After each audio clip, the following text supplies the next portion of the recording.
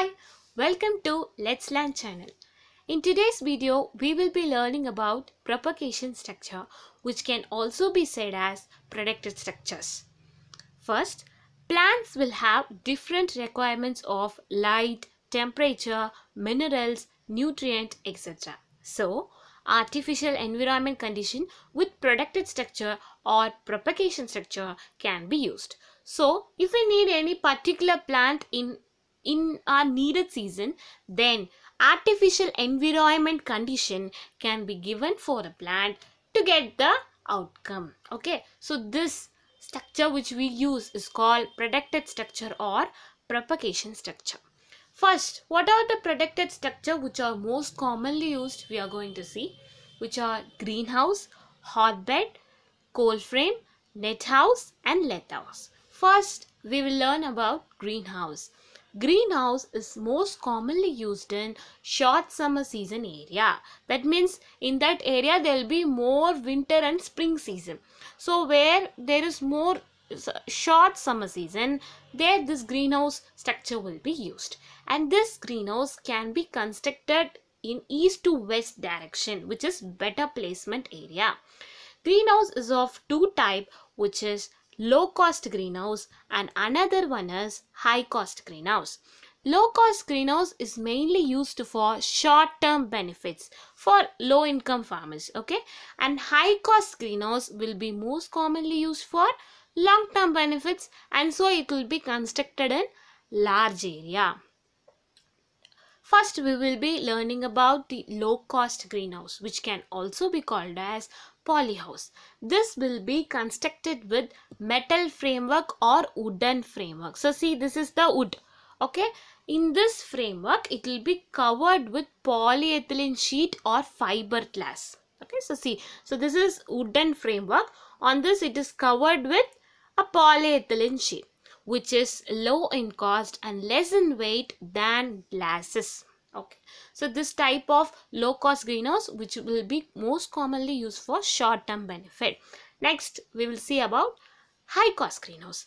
This will be well equipped with elaborated structure. So see, for example, if you see this image, it is constructed with glass, which is high cost, and it will be with advanced control over temperature, light, etc.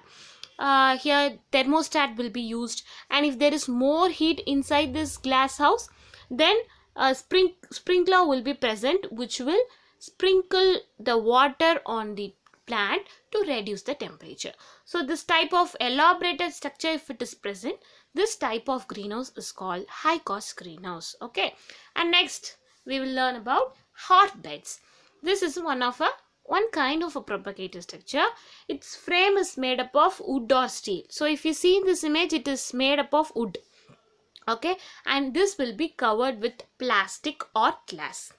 And main thing, at the bottom of the media, artificially it will be heated, and so it is called as hotbed, which is made by air. The air will heat or water will make a heating process, and this will be constructed in sunny areas. Okay, so even we can take this as an example image for hotbed. So see, this part is called as wood. It is made with wood, or we can say it is made up of steel, and this area which is made up of glass. So this structure, which is mainly called as hotbed, and at the bottom of the media it will be heated artificially to produce artificial heat to one's plant.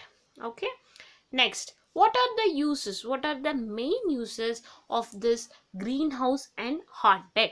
It provides controlled environment condition for growth of seedlings, cuttings and layerings. So about this cuttings and layering, we will learn detailedly in upcoming classes. Okay, and even it protects enough young plant from severe diseases and pathogen.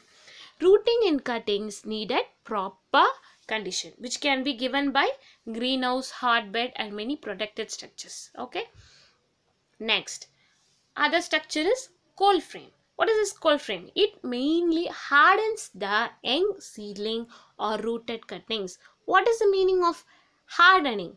Which is nothing but it makes the young plant to get ready to get transplanted to main field. So this is the young plant, right? So this cold frame makes the plant to get ready to transplanted to main field. It is, this cold frame is same as like hotbed. So see the framework, it is made up of steel and this is covered with glass, right? So it is same as like hotbed. Only one difference is without bottom heat this cold frame will be present and this should be kept in sunny area. So this is the difference between cold frame and hotbed. Okay, so hotbed it will be given a bottom heating. In cold frame no heating will be present at the bottom, just it is same as like hotbed. Okay, next is net house. This net house will be used mostly in tropical areas and wire net will be used as cover for cuttings and seedling, provides a hardening condition for this young plant. So see this blue, you can see no, this green color which is the net house. Okay, even it will wholly it will be covered by this net house. Okay, next the last structure which is used is lath house.